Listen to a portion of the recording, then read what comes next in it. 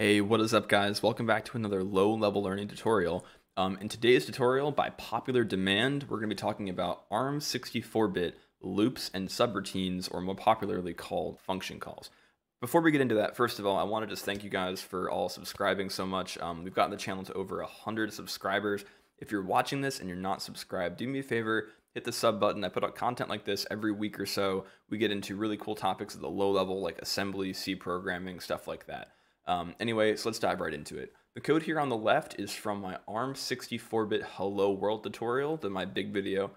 If you haven't already seen that, get out of here, go watch that, get real familiar with that code, and then come back and watch this. If you try to watch this now without knowing that base knowledge, all of these instructions like register assignment and stuff are going to make probably no sense to you. It's going to get way out of control real fast. So go watch that, then come back. For those of you that have seen it, we're going to get into loops right now. Looping is this thing in assembly that we do where we use a jump instruction to make the same code happen over and over again. To do a loop, we need to do three separate things. We need to have a loop created by setting up some kind of counter. We need to then run the code the loop contains. We need to do some kind of functionality. And then finally, we need to check to make sure that the loop doesn't need to end. And if the loop needs to end, we need to end it. So let's get into that right now by writing some code. So step one, we're going to set up our loop counter. And the loop counter we're going to use is going to be held in register X15. X15 is a volatile register, so we can just put data in there, no issue. And we're going to set it to 15 because, it's called X15, so why not? So now that we have our counter set up, we're going to actually create the label, which is just an address that represents where our loop begins, right? We don't want to set X15 every time because then the loop would never end, right? So we have this loop, and now we need to check, is it time to end our loop? And how do we do that? Well, we need to compare our counter to some value, and in this case, I'm going to call it 0, right? If X15 has gotten to 0, if we've done our loop 15 times, it's time to end. And what do we do if that comparison is true? Well, the way that we check to see if it has actually gotten to 0 is run an instruction called branch EQ, or branch equal. And that means that if the output of the previous instruction, so this comparison, if X15 is equal to 0, we do something. We're going to branch, in this case, to a label called exit. And where we're going to put exit is right here. And this is our old code from the previous tutorial that did the exit system call, right? So if our counter has become 0, right? We compare X15 to 0, and if they're the same, we need to exit. That means that we're done. Our loop has ran 15 times, and we're done with the program. If it hasn't been ran 15 times, this branch will not happen, right? It's very important. This doesn't always execute. It's a conditional operation. If they're not the same, we will keep running, and we will run through this code that outputs hello world from our previous tutorial, right? And that's what we want to happen. That's our functional part, or the second part of the loop. So once that's ran, we need to somehow get back into our loop and make sure that it's done in a sane way. And by sane, I mean we need to decrement the counter, right? And the way we do that is with the subtract instruction. So we're going to say sub x15, x15, 1. And what this reads to in human verbiage is that subtract 1 from X15 and put it into X15, right? So that means we've decremented our counter by the value of 1. Pretty straightforward. And then once that has happened, we need to go somewhere, right? We don't want to leave this on its own, because this instruction will get ran and it'll just fall through to the exit code, and it's like we didn't even do a loop. We need to do a B for branch, and this branch happens every time. It's a branch always back to loop. So what did we write? Create a counter called X15 and make its value 15. At every iteration of the loop, compare it to 0. If 0 and X15 are the same, which means our loop is done, we exit. Otherwise, we're going to do some code, and in this case, that code writes hello world, and then once that's completed, subtract 1 from the counter and start all over by going back to loop. Cool. So let's compile that code.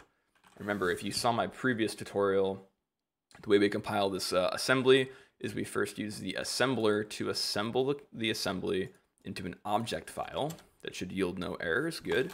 And then we invoke GCC to output an elf using that object file, and we have to say no standard lib to not include glibc, and make it a static binary to ignore possible linker errors, right? Cool, no errors.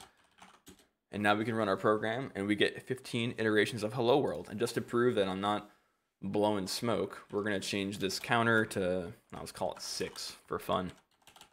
Assemble, GCC, elf, and we get 6 iterations, right? Awesome.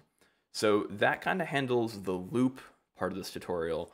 But what I wanted to get into too was functions, and what is the difference between a branch or a jump, as they're called in other architectures, and a function. A function call is basically just a branch where the instruction of the next, where the address of the next instruction is preserved, right? So what we can actually do to kind of test this functionality is we're going to take the code that cleans up the loop, and we're going to put it up here. And we're going to call this little blob hello world, right? So this little hello world, we're going to treat this as a function. So instead of putting it here in the middle, we're going to have it be put somewhere else. And the way we're going to call it is by doing the ARM instruction called branch and link. And we'll talk about that in a second. So branch and link is this operation in ARM64 where not only do we transfer code execution to this label, we preserve in L, the link register, the address of the next instruction, right? So that once this code has gotten done running, it knows where to go next. So let's look at our loop again. We set up a counter, set it to 6. If the loop needs to exit, we exit. Otherwise, we do a function call. So let's then go into this function call and we do some stuff. The question then is, how do we go from the function back to control to the user?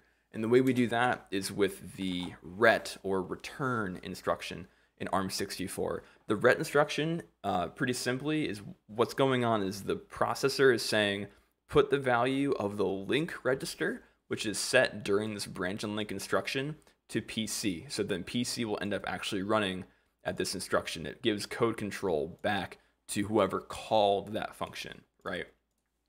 So we do our call, the call comes back, we subtract 1 from 15 and put it back into 15, and then we loop all over again. So now we're treating hello world, instead of this blob in the middle of the code, we're treating it more as a function, right? So let's clean this up, assemble, compile, and run our code, and we get the same functionality, right?